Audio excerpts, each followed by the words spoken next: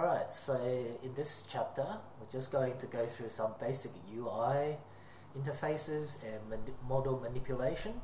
So first things first, let's bring in a model.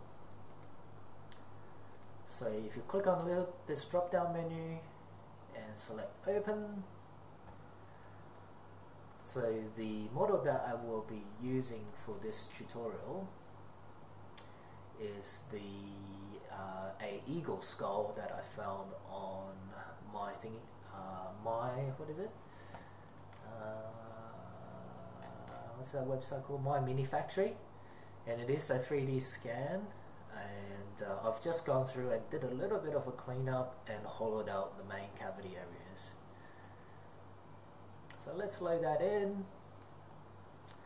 So here is the model, and let me just credit the model to Virtual Curation Lab, which is the scanner, and the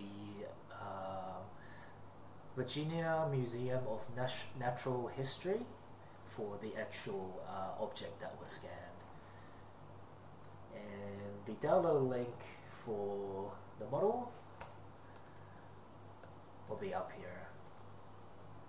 So it's a pretty cool model, and I think it's going to show off the new supports and also the printing, the photon printer.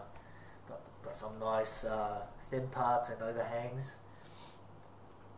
So here is the model. I've just spent maybe an hour or so cleaning up the model so it's optimized for SOA printing, and the part is hollowed on the bottom here already with vents. So to navigate around, I am right clicking to rotate, left clicking to pan, and then mouse wheel to zoom in and zoom out. Obviously if you're using different operating system, then it might be different.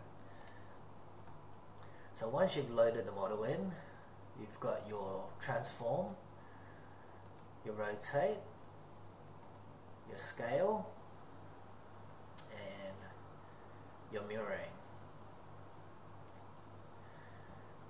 It's all pretty basic stuff. One thing to be aware of is that transforming the model, there is no widget, no gizmo on the screen. You just simply drag on the model and then drag it around, or you can manually input in the values on here. So these are quite handy. Put on the plate and centered. Now rotation, you do have a gizmo for this. So if you double click on the model, it will bring up the rotation gizmo. And you can see if I go outside of the build area, it will give you a warning here as well, which is nice and handy. And the reset button also works quite well. Flatten my face. So this is a new feature. So if you tick the X box and then select a point on the model, it will use that point on the model as the bottom face. So very handy.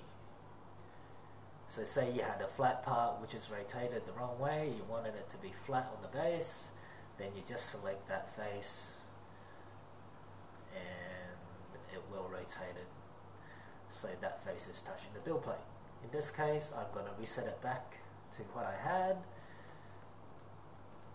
Scaling, nothing special there, and duplication. So once again, there are a ton of other new features in the new ChituBox which I'm not going to cover today. So when you download it, read the manual and have a play around. Alright, so some other handy little features. We do have a slice view now, which is really good for checking a model. So you can see here the model is hollow with a 2mm thick wall. We have a transparent mode, which is great for checking supports. And that's about it for the general UI. So let's move on to the next chapter.